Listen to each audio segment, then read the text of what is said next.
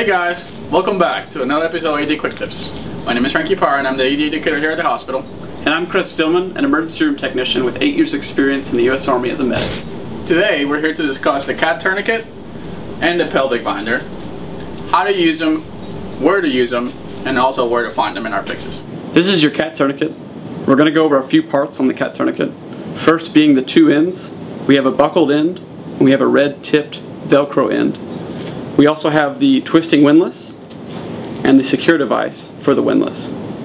When we use the tourniquet, we will put the red tip through the buckle as we secure the strap, and then we will twist the windlass to stop the bleeding. According to the Journal of Vascular Surgery, the tourniquet should not be left on for more than 6 hours, or your patient risks ischemia or nerve damage to the injured site. Here we have a patient with an injury to the right arm. Obviously with mass bleeding we want to control that with manual pressure, but if we can't control the bleeding we need to apply a tourniquet. First we're going to take the tourniquet and make sure we're 3 fingers above the injury. Slide the red tip through the buckle and secure the strap around the injured limb. We want to make sure we can't fit 3 fingers underneath this tourniquet. If you can, you must tighten the strap. Once it's at the appropriate tightness, we want to twist the windlass until bleeding has stopped. Once bleeding has stopped, secure the windlass and the securing device. Move the Velcro strap over and write your time. The CAT tourniquet should only be used for hemorrhage control of the extremities. You should never apply a CAT tourniquet on any joint, and you should always apply it on bare skin. This is the SAM Pelvic Sling 2. We have a few parts on this device.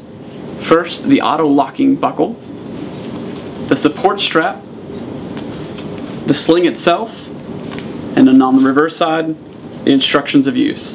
The SAM Pelvic Sling 2 should only be used on open book pelvic fractures confirmed by X-ray, though you may see some signs before the X-ray is complete, to include bruising around the pelvis, unstable pelvis, or blood around the meatus. If you see any of these signs and symptoms, act quickly. The pelvis is very vascular, and an open book pelvic fracture can be lethal. To apply the SAM Pelvic Sling 2, first fold the non-buckle end into an accordion like this.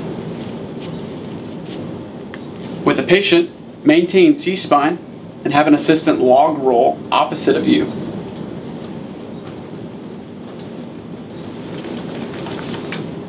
Apply the accordion end underneath the pelvic. Identify the greater trochanter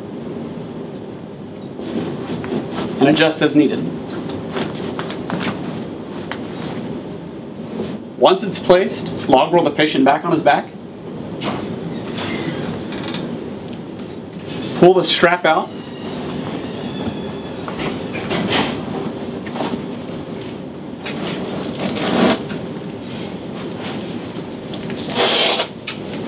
And apply the binder.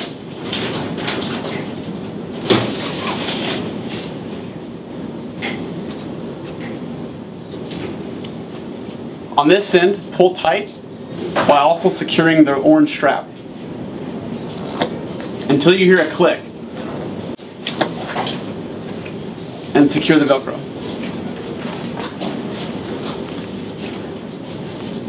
Once the pelvic sling has been placed, don't remove it until you have consulted with a physician. We want you to be able to find these items. Here in room 9 in the Pyxis, and door 11, you can find the pelvic binders on the second shelf. And for the CAT tourniquets, they're located in door 4, the very bottom on the left. Thank you for watching this episode of ED Quick Tips. As always, if you have any questions, we're here to help.